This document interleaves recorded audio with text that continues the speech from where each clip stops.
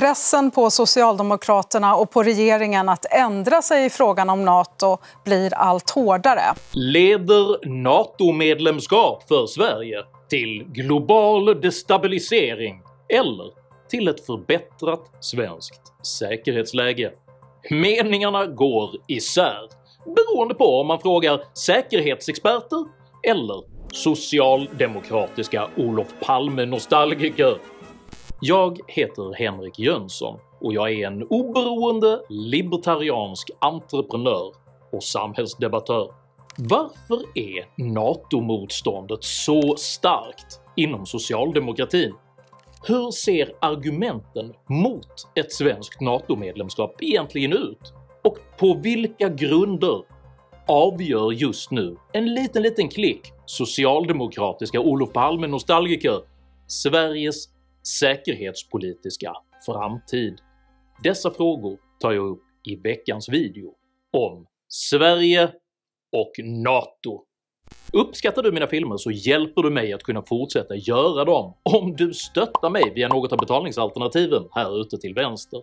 Det är endast tack vare ert generösa stöd som jag kan fortsätta att producera aktuella nya videokrönikor varenda vecka. Så ett stort tack till alla de av er som bidrar. Är du ny här på kanalen så kan du dessutom med fördel prenumerera här nedanför.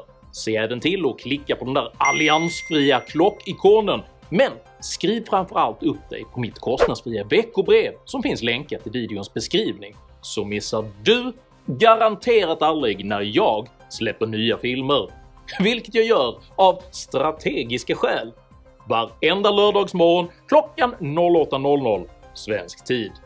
Idag pratar jag om neutralitet, nostalgi och NATO.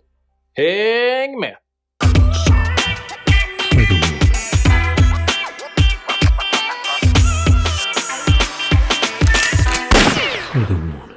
Undertecknarna av detta fördrag beslutar att försvara frihet, kulturarv och sina folks civilisation, grundade på demokratiska principer, individuell frihet och rättsprinciper. Med dessa ord sammanfattade den nybildade nordatlantiska fördragsorganisationen NATO de värden som förenade dess medlemmar. Organisationen grundades den 24 augusti 1949 som en reaktion på det kommunistiska Sovjetunionens tilltagande auktoritarianism, med uppgift att försvara medlemsländerna från den typ av militära angrepp man hade bevittnat under det andra världskriget. Sverige, som varit neutralt under andra världskriget, valde till skillnad från både Danmark och Norge att inte ansluta sig till NATO och har ända sedan dess valt att förfäkta fristående så kallad alliansfrihet istället för försvarsgemenskap. Detta är ett budskap som även underströks i Magdalena Anderssons regeringsförklaring så sent som den 30 november 2021. Den militära alliansfriheten tjänar vårt land väl och bidrar till stabilitet och säkerhet i norra Europa. Sverige ska inte söka medlemskap i NATO.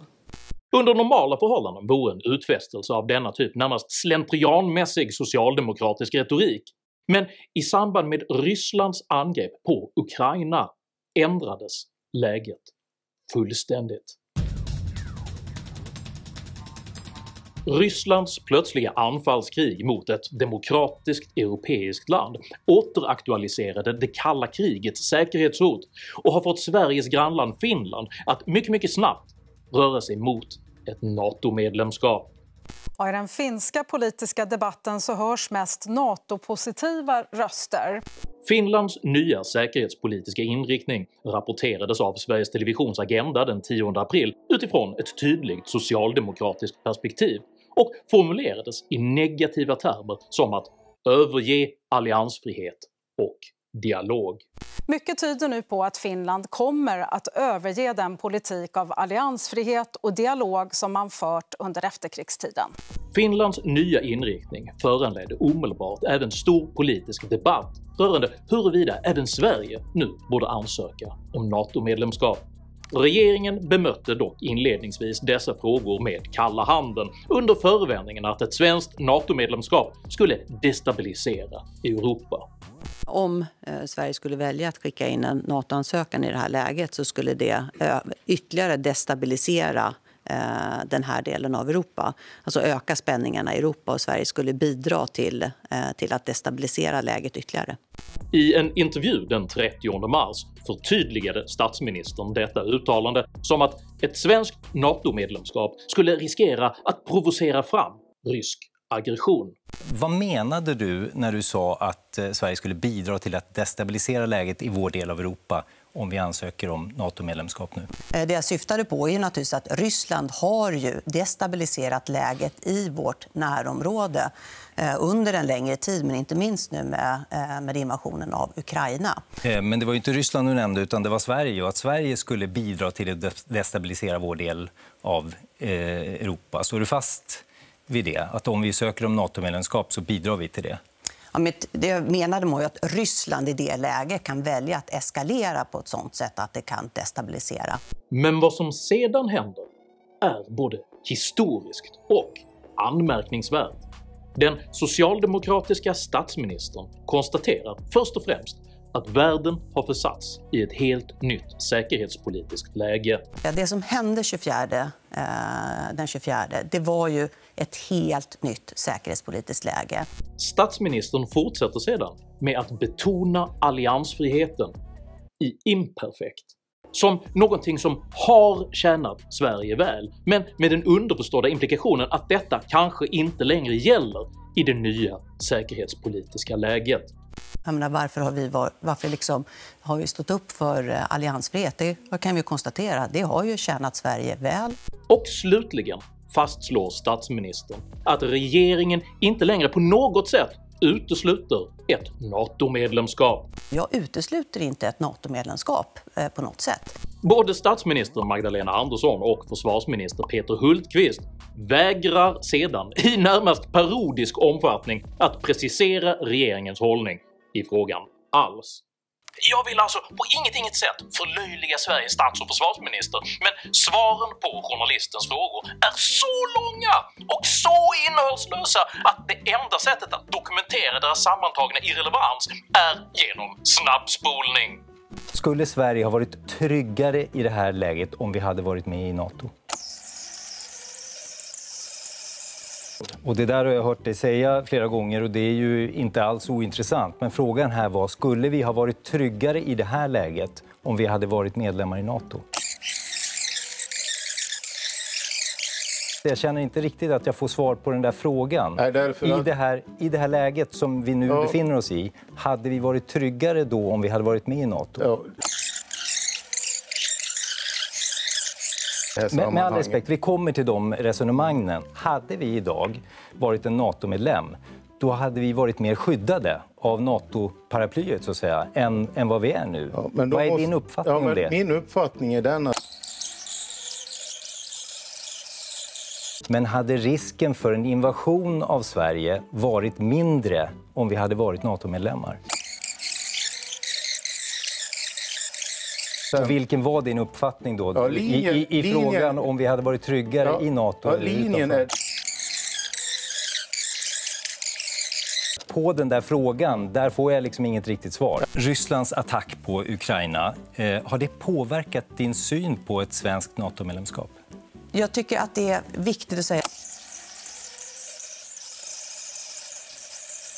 Här var det mer dina slutsatser jag undrade över, så var frågan om det har påverkat din syn på svenskt NATO-medlemskap. Men jag undrar över Sveriges statsministers bedömning så att säga. Jag hittar inte riktigt något svar där. Jag förstår, men vad är din bedömning idag? Frågan, vad talar för att vi är säkrare utanför? Den uppenbara konflikten mellan försvaret av alliansfriheten, betoningen av det nya säkerhetspolitiska läget och den kompakta oviljan att egentligen säga någonting alls har dock varken med NATO eller Sveriges säkerhetssituation att göra, utan speglar ytterst socialdemokratins egen självbild.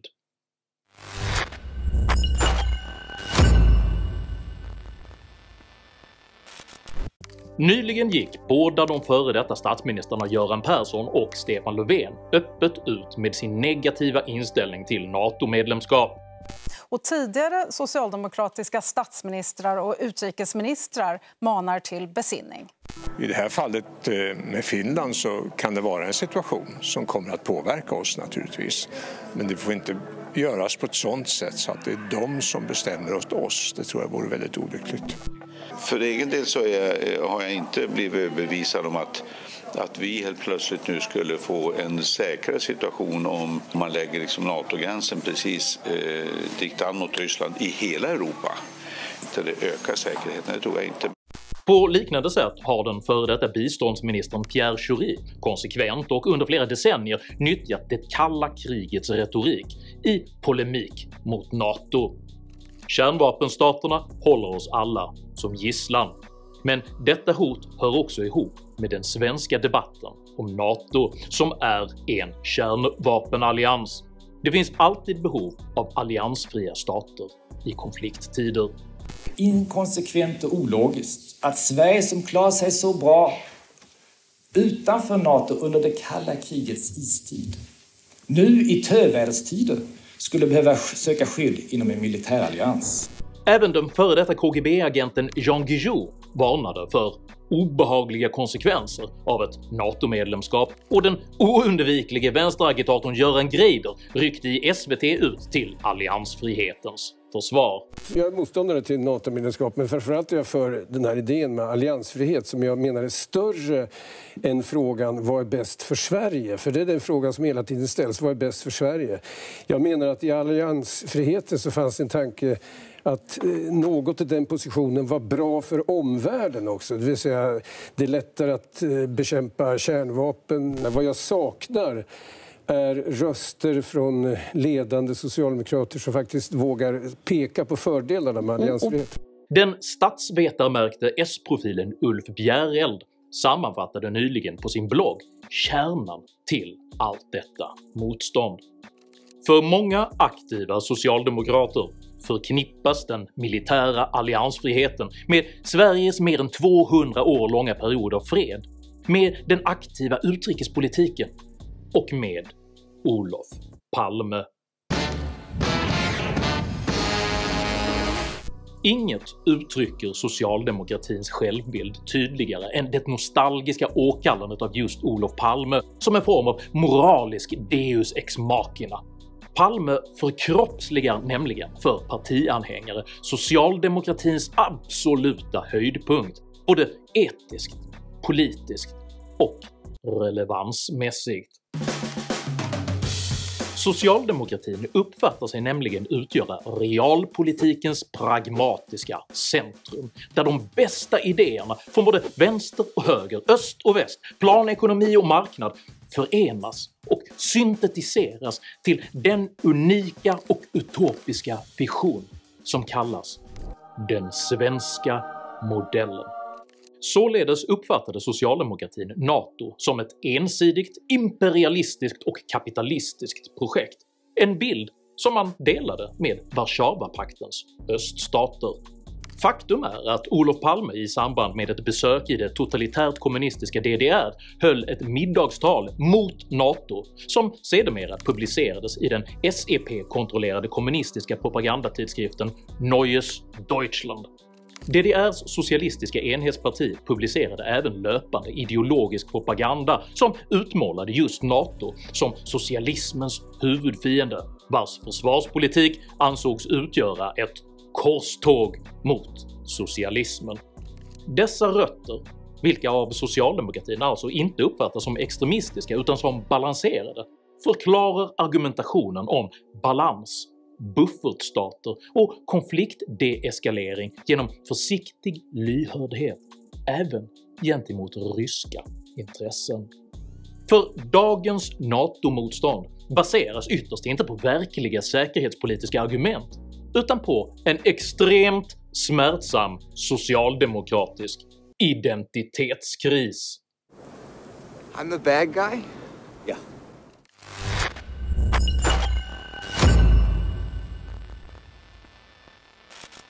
Vladimir Putins brottsliga angreppskrig mot Ukraina har nu smulat sönder alla argument mot NATO. Den palmeitiska invändningen att NATO är en kärnvapenallians är exempelvis rent nonsens.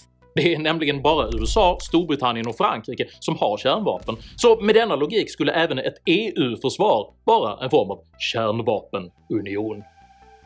I ett läge där Putin direkt och indirekt hotar med just kärnvapen vore dessutom en försvarsallians utan egna kärnvapen den försvarsstrategiska motsvarigheten till en knallpulverpistol. Spasibo. Somliga anför risken för ett framtida Trump-lett NATO som skäl till att inte gå med. Detta är en mycket tveksam invändning eftersom Sveriges existerande säkerhetspolitik redan vilar på mycket starka bilaterala relationer med just USA, vilka dessutom saknar juridiskt bindande försvarsgarantier. Detta innebär alltså i korthet att Sverige är mer beroende av USA utanför NATO än som medlem, oavsett vem som sitter i Vita huset. Att Sverige skulle behöva stå utanför NATO för att kunna bedriva förhandlingar och konfliktdeeskalation stämmer inte heller. Dels för att NATO-medlemslandet Norge mycket framgångsrikt har medlat under flera decennier, och dels för att det ryska styrkeidealet tenderar att tolka lågaffektiv lyhördhet rörande exempelvis just buffertzoner som provocerande svaghet i högre grad än som en lugnande försäkring. Många har länge även hävdat att NATO-kravet på att 2% av medlemsländernas BNP ska investeras i försvaret är en orimlig kostnadsbörda. Men eftersom regeringen redan aviserat att man ämnar satsa just 2% på försvaret är detta argument obsolet. Andra menar ett NATO-medlemskap vara onödigt eftersom Sverige ändå omgärdas av NATO-länder och således får stöd utan att själv behöva stötta andra. Denna trygghet är dock en illusion, för precis som i fallet med Ukraina skulle ett NATO-försvar på icke-NATO-ansluten svensk mark mot ryska trupper uppfattas som ett illegitimt krig mellan NATO och Ryssland, vilket i praktiken innebär att man då startar det tredje världskriget. Vid ett finskt NATO-medlemskap kommer dessutom Gotland att bli ett strategiskt betydelsefullt område för ryska intressen, och Sveriges alliansfria förmåga att förhandla mot auktoritära ryska militärintressen är i stort sett obefintlig. Rörande farhågorna att själva ansökningsprocessen skulle kunna leda till rysk aggression har NATOs generalsekreterare Jens Stoltenberg återkommande understrukit att en svensk och finsk medlemsansökan kan behandlas mycket snabbt samt att man kommer att implementera skyddslösningar under själva ansökningsprocessen. Så kan inte jag säga nøyaktig hur lång tid det vill ta, men det kan gå raskt hvis dere vill, hvis Sverige og Finland vill. Og jeg er også trygg på at vi da skal kunne finne måter å håndtere den situationen på, men utover det så tror jag ska gå in på akkurat hvordan vi ska hantera det. Sammanfattningsvis kan man alltså konstatera: det existerar inga trovärdiga argument mot ett svenskt NATO-medlemskap. Så vad hindrar då egentligen regeringen från att fatta detta viktiga beslut rörande rikets säkerhet?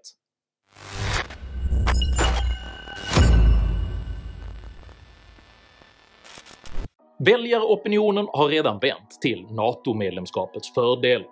Enligt opinionsundersökningsföretaget Novus ställer sig hela 66% av svenskarna positiva till ett svenskt NATO-medlemskap om Finland ansluter sig, något som nu även speglas i riksdagen. Men dagens besked innebar då att Socialdemokraterna och Sverigedemokraterna är lite osäkra på vilken block man ska landa i. Efter att även Sverigedemokraterna nu börjat förorda ett svenskt NATO-medlemskap är alltså riksdagsmajoriteten för att Sverige ska ansluta till försvarsalliansen.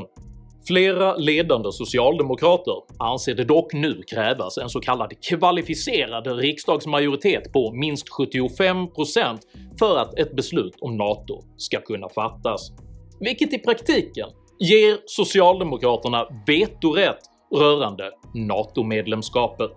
Varför ska en minoritet som inte vill gå med ha rätt att fatta det beslutet om inte en majoritet har rätt att fatta det andra beslutet? Och vad säger du då, Peter Hultqvist? Jag vet inte ens en gång om Kristerssons sätt att agera, eventuellt om man nu mot förmodan skulle bli statsminister, ens en gång håller konstitutionellt i Sverige. Det kan mycket väl vara så att det krävs 3/4 majoritet för att slutligen ta ett avtal i riksdagen när det gäller ett NATO-medlemskap. Samtidigt driver den socialdemokratiska partistyrelsen på för att man internpolitiskt mycket snabbt ska kunna fatta ett beslut i frågan rörande NATO, så att valrörelsen ska kunna handla om att stoppa det fria skolvalet utan att väljarna råkar distraheras av petitesser som en eventuell rysk bombning av Stockholm. Varför gör ni nu er beredda att snabbt kunna fatta ett nytt beslut och gå ifrån linjen om ett nej till ett svenskt NATO-medlemskap? Men det här kommer ju inte vara en dialog, en process som kommer vara under lång tid, utan vi vill göra en ganska snabb process. Inte minst för att vi kommer vara så fokuserade på att driva en offensiv valrörelse, knacka dörrar som bara den och prata om valet. Argumentet som partisekreterare Tobias Bodin framför är alltså att regeringen ämnar hasta undan Sveriges största säkerhetspolitiska beslut i modern tid för att Socialdemokraterna ska kunna fokusera på att knacka dörr. Bodin har förvisso rätt så tillvida att det är bråttom, men detta beror på att Putin-regimen har gjort hela den svenska regeringens säkerhetspolitik obsolet. Sveriges bilaterala lappverk av säkerhetsavtal måste nu ställas mot det faktum att allianslösa länder kan behandlas precis som Ukraina. Oförmågan att ta det säkerhetspolitiska läget på allvar och istället bekymra sig över att NATO-frågan eventuellt inkräktar på den socialdemokratiska reklambyråns kampanjplanering är direkt skrämmande och vittnar om en politisk omognad som gränsar till landsförräderi. Faktum är att inte bara valet utan hela Sverige riskerar att vara helt ovidkommande begrepp om vårt land inte är förmöget att nu göra det som krävs för att försvara rikets säkerhet. Du sa här tidigare att det här ska vara klart, ni ska hinna klacka dörr och valrörelsen. Men det här är ett jättestort beslut för Sverige att eventuellt ansluta till NATO som ni har sagt nej till under lång tid. Varför måste det här ske så snabbt nu? Ja, men det är ju det för att inte minst vill vi komma igång med vår valrörelse. Därför drar vi igång det här nu. Bodin menar alltså att det bästa för rikets säkerhet är ett mycket snabbt internpolitiskt beslut med socialdemokratisk vetorätt. Så att Annika Strandhäll får gott om tid att sedan åka runt i landet och lova mer pengar till människor som inte arbetar. Om Finland ansluter till NATO står Sverige ensam med ett nedmonterat försvar som inte ens kan återuppbyggas på grund av regeringens egen idealistiska klimatpolitik. Frågan alla svenskar nu bör ställa sig är det verkligen en rimlig ordning att Sveriges kanske historiskt viktigaste beslut ska avgöras av en internpolitisk socialdemokratisk minoritet av ideologiskt motiverade Olof Palme-nostalgiker? Tycker du att rikets säkerhet är viktigare än Socialdemokraternas valkampanj? I så fall tycker jag att du ska dela den här videon med dina vänner. Och varför inte prenumerera på min YouTube-kanal när du ändå är igång? Har du egna erfarenheter av säkerhetshot och socialdemokratisk egenmäktighet? Dela i så fall gärna med dig av dina upplevelser i kommentarsfältet här nedanför. Jag uppskattar all respektfull kommunikation. Men kom ihåg, var alltid artig även mot dina meningsmotståndare. Jag accepterar inte personangrepp, aggression eller rasism i mina idédrivna kommentarsfält. Tack för att du som kommenterar respekterar detta. Jag heter Henrik Jönsson och jag anser att Sverige bör ansöka om medlemskap i NATO nu. Tack för mig och tack för att ni har lyssnat.